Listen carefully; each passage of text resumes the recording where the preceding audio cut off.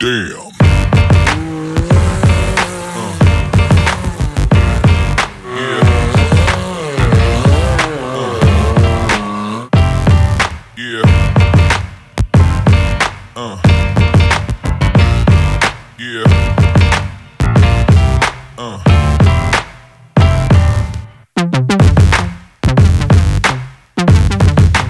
Alright guys, we're back with some more Can-am content.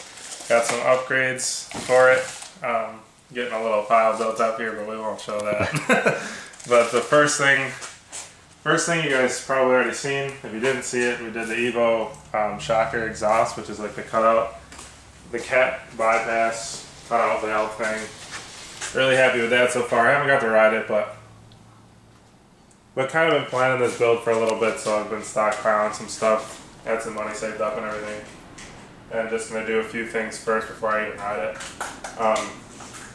I'm not really a fan of the fact that it comes on 30s. You know, I've been running 30s on the Roxxzilla, and I wanted to go to 32s. So, switching it up today with some 32-inch sticky Roxxzillas. Ooh, spicy. Yeah, I'm excited for these. These things are sick. Yeah, I mean, they're pretty serious, because we have another set of 30-inch Roxxzillas on Josh's machine, and they're nowhere near as sticky as these, so we're pretty excited. You can't touch like lugs together or nothing on Josh's. But I mean, and you guys, if you guys are watching the channel, you see, I mean, Josh's tires are doing really, really well. So it's definitely exciting to see what the sticky will change. And it seems like, I don't know if this is a difference between like the sticky and the non-sticky, or 32 to 30, but like these paddles are huge. These are like 2 fingers. Yeah, we noticed too when we were looking at Josh's, they come down way farther, so like the side bites are just way farther. It's way more, whatever you want to call it, sidewall traction. Sidewall. Yeah, it's hard to explain. Bigger and longer like lugs on the sidewall, which, you know, comparing it to like something like this, you know, this has some pretty good sidewalls up here, but really down here, I mean, it's pretty flat. And I mean, I don't mean to bash the Bighorn or nothing. Don't be bashing the horns. And actually, Billy's going to be running these after he did his 20-minute burnout in the last video. He's going to need some new meats. And he blew one on at Windrock too, so that has got a sidewall plug in it. But anyways. Alright, so we got a bit of a camera swap. That one was left outside, so it had like condensation built up in between the 2 lenses or something. Oh, it's good to go now, but anyways, I'll let you take over. So, we were talking about, I think, right when we switched cameras and realized that it looked like crap, that the Bighorns are going on Billy's YZ, and they're actually should be a pretty good fit for it, because the Bighorns they're 30-inch Bighorns, that's what comes stock on these, and they weigh 30 pounds, and what we're running now, or what I was running, he's running a carnivore, it was 35 pounds. So I mean, it's 5 pounds lighter. I would think that would be a pretty significant difference. But, I mean, I guess we'll see if you can tell any differences, you know. But we're going to get those pulled off. You've seen a little bit of a time jump here as well as the camera swap. Just pulled some of the tires off. We're going to get them dismounted and get these ones thrown in the stock rims. And then when we're done with this machine, we'll pull Billy's in here, and we'll get the Bighorns put onto his wheels. So we'll show you a little bit of probably 1 wheel of each or something like that, and we'll go from there. So I was outside dealing with some barn builders. I don't know, Billy's been fighting this one. How's that been going? That's not going good. No? So I figured since they were so new, we wouldn't have to have a big issue with the inner bead, but turns out it's an issue. So we're gonna have to go outside and maybe run it over my truck or something and figure out. But I got the 1 bead lock ring off. It came right off. So we just got to break the back bead on this unit, and we'll be in business. The excitement's real. It doesn't look fun. No. And then we'll have to fight all the ears off. Yeah.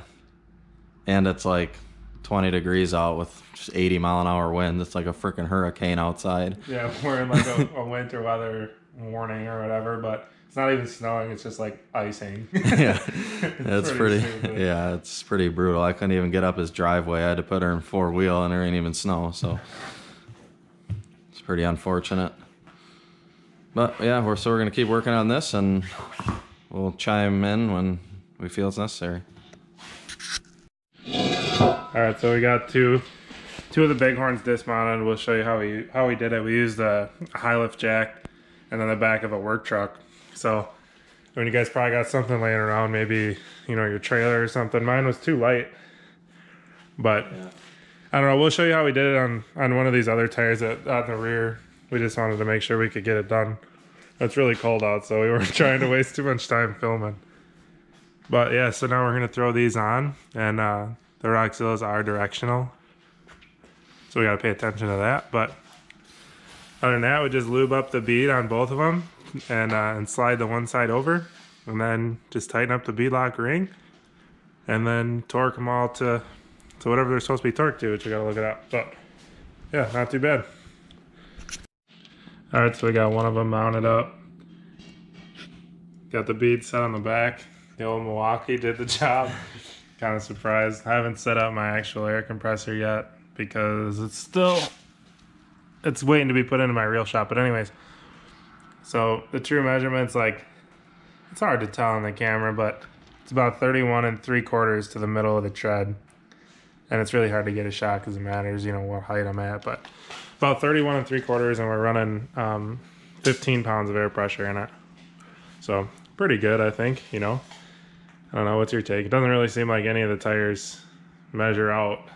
No, they all, I think with like 10 pounds is what it'll probably be running normally. Yeah, most likely, yeah. Be around 31.5. Yeah. Probably about a half inch short. Just our carnivores are the same. They're 29.5 measured. Yeah, and Josh's 30-inch Roxxzillas were like 29.5. Yeah. The Bighorns, actually, we'll get that for you quick, because this is pretty interesting. This is like the first tire that we've seen that actually measures out to be, well, actually these are about 30. So these are right at 30. Like I said, it's hard to get the right shot, but right around 30 inches, and those are running 15 pounds too, so it's comparable. But yeah, and they're on the machine too, so they might be a little low, but they've been, basically the first time we measured them, it was right there. Yeah. Like true to size, which is the first time I've ever seen a true to size tire. Yeah, so I mean, that's pretty impressive. Usually it's about a half inch off, and you know, it's pretty significant really. But yeah, anyways, these rings were supposed to be torqued to, was it like 14 or 15? 12 to 14 pounds is what I found on the interweb. So that's what we're running, you know, just do like a crisscross pattern or whatever. We don't want to bore you with that because it would take like forever, but yeah, pretty excited. So we really didn't show this on the first tire, but we just lube up both beads pretty good. One on the tire and then one on the rim. And then Billy just gives it a good launch. And it pops right on, and then you just tighten up the bolts for the bead lock ring. So we'll give you an action shot of that. Cowabunga. Oh, God.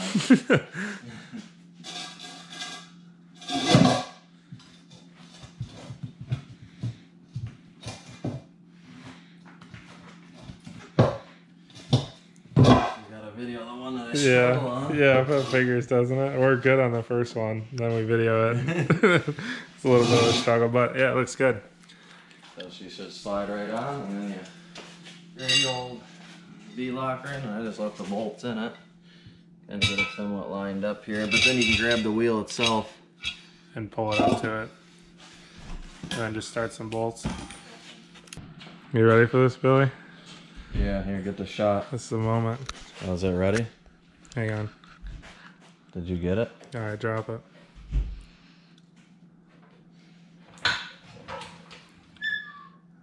The anticipation, man. The stickies are holding their ground. I just broke the front clip. Ooh.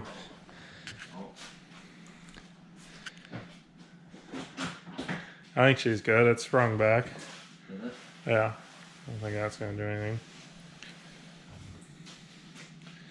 Dude, she's mean. These things look sick. Yeah, they're way more aggressive looking than the 30s, that's for sure. Yeah. It's like a whole different tire. Yeah, it looks really good on 32s. I'm pumped. You know, there was a whole debacle. I see a bunch of people running 34s or 35s, but I think, you know, the way we ride and the aggressiveness, I don't want to get it and then not be able to like compare reliability to anything because I just threw some massive truck tires on it or something, you know. Yeah. It's really hard to There's a fine line between, I don't know, it's a lot of weight too. That bigger tire, you know, it might just break everything. It wasn't just really designed for, but 32s are a pretty good comparison, I think. Yeah, and the 2020 it should come with 32s in my opinion. Yeah, and the 2020 RC comes with 32s, so I mean, you just keep coming out at the best times. Your food's done. Perfect. But yeah, anyways, I'm really pumped. Looks good. Just gotta do the back, and then we're on to the YXZ. Get some YXZ content for you guys. All right, so we got the rears off. We're just breaking them down right now.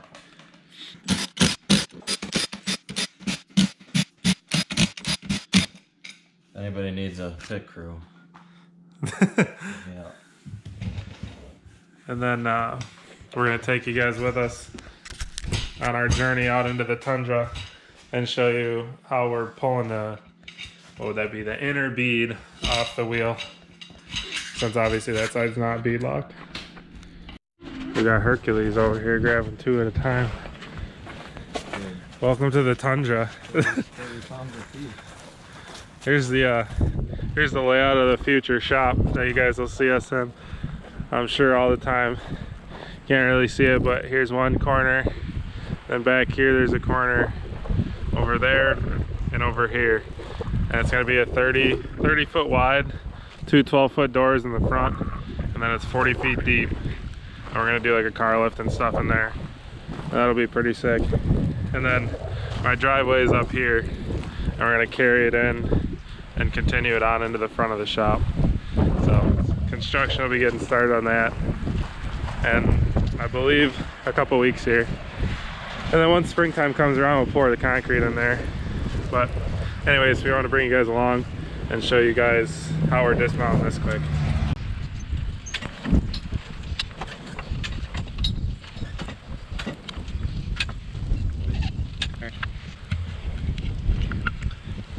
So this is what we got going. Got a high lift jack, and then the foot pushes down right next to the rim. You got the face of the rim down in the grass, so that way it doesn't scuff it up too much. And just push down and it pulls the bead off the rim. You know.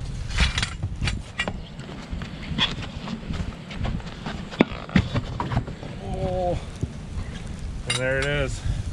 One done.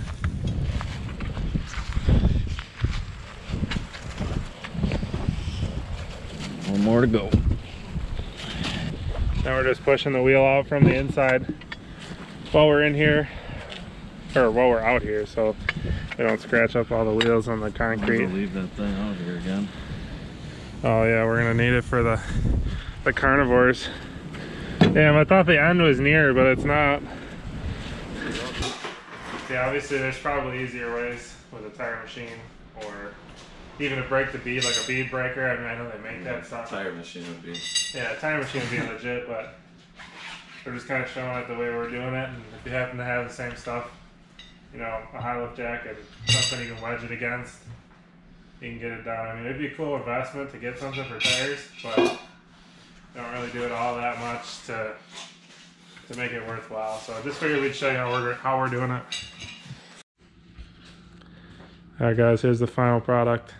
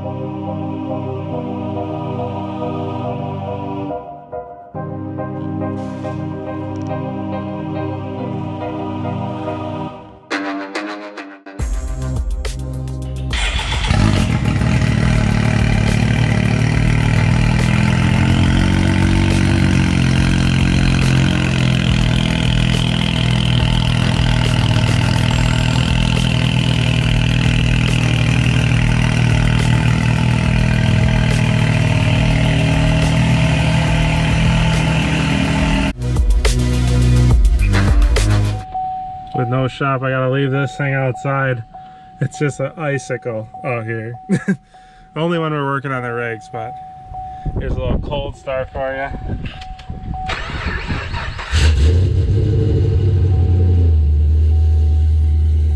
Rough. Oh, here comes old Ticky. Thing's still with us.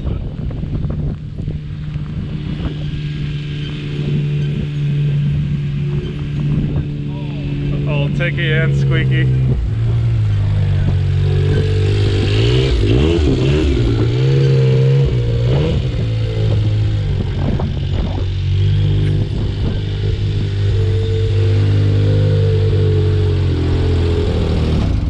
You miss this thing?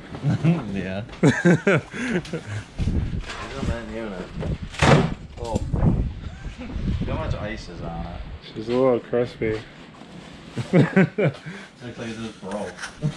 Alright, let's get this heat on. Alright, so we got two of these tires, two of the Bighorns swapped over onto Billy's wheels, the Methods. And they've been kind of kicking our ass, to be honest. But his wheels are, I mean, kind of, I don't want to say warped, but, you know, they've had a hard life. So they've been on there for a long time, too. Yeah. Yeah, so I mean, all like the bolt holes are kind of like smashed, like over the bolts a little bit. Yeah, the fronts are really bad. Yeah, so it's kind of a struggle, but honestly the biggest struggle was probably getting the inner bead off of the Carnivore inner bead off of the Method. They were just, yeah, they were one. They were glued on. Yeah. It took many attempts. Yeah, for sure. But it was dark outside, so we didn't get any shots of that. But anyways, we got these two on, and I mean, they're definitely significantly bigger. More, it's got like the four-wheeler style look to it. I don't know. Billy likes the Bighorns. I do like the Bighorns. I think they work good. Yeah. Like a really good all-around tire. I can't argue that. I'm not much of a fan of the looks of them, but that's about it. Yeah, I mean, comparing apples to oranges over there, it's pretty.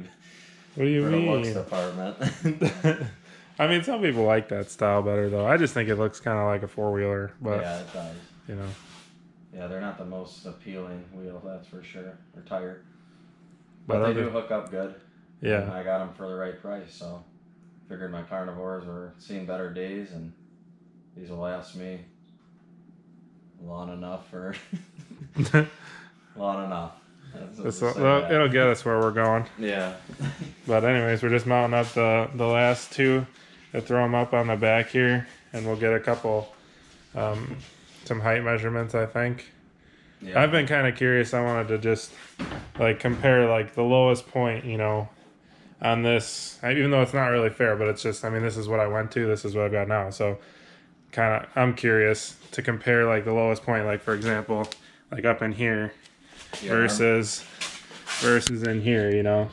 So it's dark over here, but yeah. The machines were set up very similar too, like ride height wise, so we'll be able to see like exactly what he's gaining. I should have done it before we took the Carnivores off, because he definitely gained some ride height going with these ones. Yeah, I think these are probably about an inch taller. Yeah. But anyways, we're gonna throw these tires on, and then we're gonna look at a couple comparisons ground clearance wise, and that'll pretty much wrap up this video. So, all right, so we got Billy's rig all set down on all four of the Bighorns, and we're just going through a couple ground clearance measurements, like we said we were gonna do. We were just kind of curious how they compared clearance wise, since they're both in here right now, and might as well, right? Yeah. So one thing we've always, I mean, it's always hindered us with these machines is, so if we're like going through ruts or whatever, these arms will drag pretty bad. I mean, front and back. There's no real high clearance. You can get a high clearance front, and I think you can get high clearance backs too, but they're extremely expensive. And I mean, these have proven to be pretty stout. So we're just curious. Stock. I mean, this is stock suspension versus stock suspension. So we'll just get a couple measurements at the wheel, the middle of the bar, and then main ground clearance, and see what the differences are for each machine. How much that one's gained over this one, stock for stock. Other than the 32s and 30s. I mean, neither of those are stock, but that's just like, in our opinion, a good size tire to run on each machine. You know, it's not overkill going 32s on that, and it's not overkill going 30s on this. So it's kind of where we're at. But yeah. So lowest point towards the wheel is about 9 3/4, and then in the middle of the arm, we'll say it's about a foot, 12 inches. all right. And then bottom, I got about 14.5 to the bottom of my skid plate. It's So called the custom unit because I ripped it off. So 9 3/4, 12 and 14.5. Yes. All right. And if you go over here, go to the bottom here, we're at about 12.25. Yeah. 12.25 right next to the tire. So what's that, like 2.5 inches Yep. higher? Yeah. Yep. And we'll go to the middle. It's about 15. Yeah, it's basically 15. Basically 15 there. And over there it was 12. And we're still at 15. Yeah, 15 is the same. So like just the difference in where the arm mounts, you know, is why it's the same measurement. So Yeah, so I mean, 3 inches of clearance right where it counts when you're going through a rut. yeah, right. That's pretty huge. Yeah, or just scaling over a rock or whatever. Yeah. You know. And Yeah, then that's- what about like right to the lower control arm? Or I don't know, is that the right way to say it? Trailing arm. Yeah, that's the word I'm thinking for. So I guess we'll go from where. Because mine Sway looks bar pretty mounts. close to yours. Yeah. So, well, we'll try to go like. Just go like in front of the tire on each of them. I mean, I feel like that's a pretty good. Yeah. Okay, so we're at about 12 inches Yeah. in front of the tire. If you go over here. Ooh, I got ya. Ooh, dang. Look at me. I'm at 13 inches on this unit. So, I mean, it's just interesting to see the but differences. these never really gave us an issue, but the back bars definitely. I mean, Yeah. you could watch some of our older videos. They're just dragging through the mud. Yeah, right. So we'll go to front. Start mine, I guess, again. So if we go close to the wheel again, about 10 3/4 All right. to the bottom of the A-arm, middle of the A-arm, 14. You got the drain and the floor helping you out here. Yeah, this is true. So I'm cheating. Let's try this side. 13.5. Well, I guess it depends which side of the tape measure you look at. Yeah, I mean, 14 to 13.5. Yeah. So around 13.5, 14. And we got 15 to the front. But And what was this corner? this corner was 10 3/4. 10 1/4. 10 1/4. All right. And his drops pretty fast. Yeah. Oh wow. So we got 13 right there. Yeah. So that's almost 3 inches. Yeah. Almost. And then in the middle, you were at like 14-ish. Yeah, and we're at 15 and A half. yeah, pretty close to 15.5. And then what were you in the middle? 15? 15. And we're at about 15 3/4. Yeah. So I mean, and not that's, all. and it's probably, I mean, the drain is right there, so it Yeah, that's probably definitely. give or take a half inch. Yeah, right. So I mean, Well, half inch less, because that's helping me for sure. yeah, right. I mean, these definitely aren't exact measurements. I mean, my floor is certainly not perfect, but you know, it's just a general idea. I mean, in my opinion, it doesn't really look like his front is that much worse than my front. You know, we were close. Yeah. But the high. But right by clearance arms are huge. right by the wheel, it was a big difference. And that's a clearance right where you want it, basically. Yeah, I mean, that's another area on the YXZ that just drags through them. Right. Forever. and actually, I mean, in all honesty, if we're thinking about it technically, you just gained about an inch with those tires. So like, what our normal ride height, Yeah. Maybe not an inch. I guess you're only gaining like a half inch. An inch on the total. Yeah, I mean, it's a good half inch. So yeah. It's a healthy half inch I gained just from going to these Bighorns. Right. Yeah, I mean, the tires were noticeably bigger, so. But yeah, anyways, that pretty much concludes this video. I mean, it's about all we got for you on the tire swap. It's probably a long video. If you made it this far, thanks for sticking with us. You know, be sure to help support. Other than that, anything else? Yeah, I mean, stay tuned. We'll be putting these maxxillas or Roxxzillas. Oh god. To the test for sure. Yeah, we're all pretty pumped about them, so we're hoping that the hype is real on these units. Yeah, that's for sure. We've never ran a sticky, so. But we are actually getting ready. It's like 10 o'clock right now. We're getting. Might be later. Is it? Oh no. But anyways, we're getting ready to load up in the morning and head down to our local park. It's like 2 hours, 2.5 hours. Probably take us like 3 because it's like, I don't know, winter conditions outside. We'll call it wintering outside. But yeah, anyways, it'll be fun. Be the first trip out. I'm excited. Yeah, stay tuned.